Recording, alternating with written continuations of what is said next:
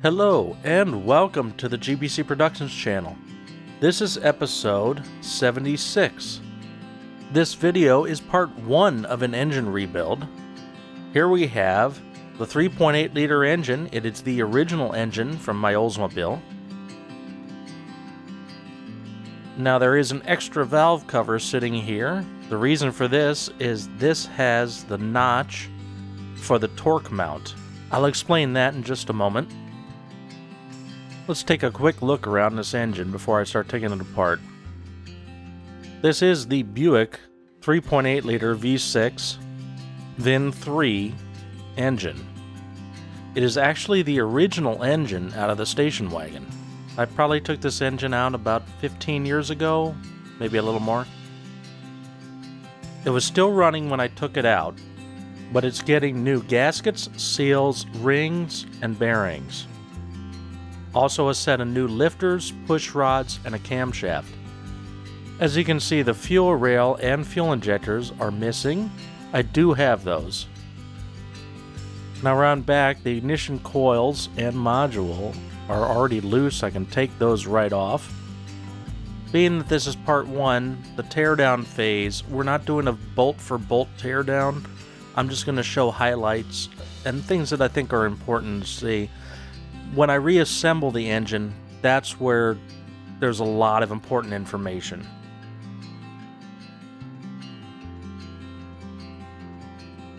I'm pulling the spark plug cables off, and each of them has a heat shield.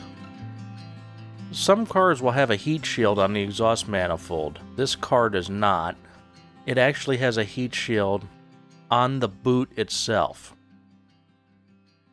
So when you're replacing your spark plug wires, you want to make sure that you transfer these heat shields. Don't throw them away.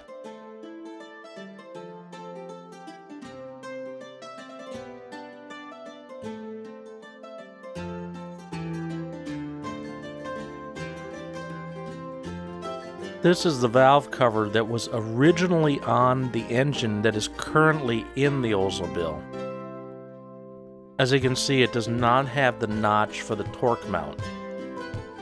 That engine was originally in a Delta 88. We'll take a quick look under the hood of the Olds. Here's the torque mount. It's kind of hard to see, but there is the notch there, and that's in order for the bracket to fit in place properly.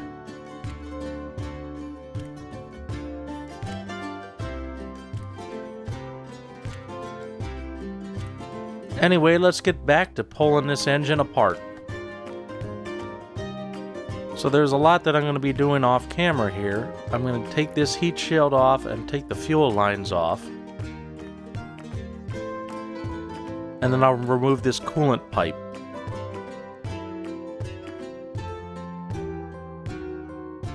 So I'm starting to take this apart. There's a bolt back here that's very tricky to get to. I'll see if I can get it with a light.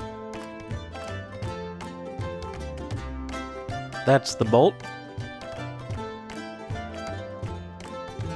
In order to get to that, I have to take this section of exhaust off. Let's hope it comes off.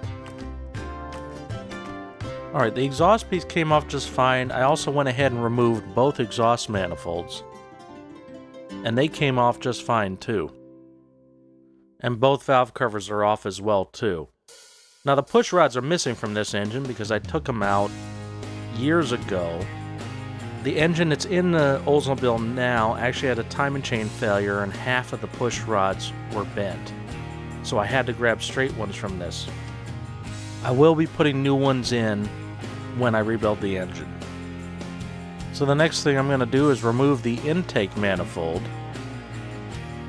With the coolant tubing out of the way, I've got a bracket to remove and then the rest of the manifold bolts. Once those are off, the intake should lift right off. A quick note to myself is on the side of the engine that's supposed to be at the front of the car, we've got bolt, stud, bolt, bolt, bolt. Oh, I think that's supposed to be a stud. On the back, from the timing chain cover, we've got stud, stud, stud, bolt, bolt. Alright, we got the intake manifold off, and we've taken off the intake gasket, and that's it for today. Don't forget to subscribe for more, mash that like button, and comment below. Until next time, this is Uncle D from GBC Productions, signing off.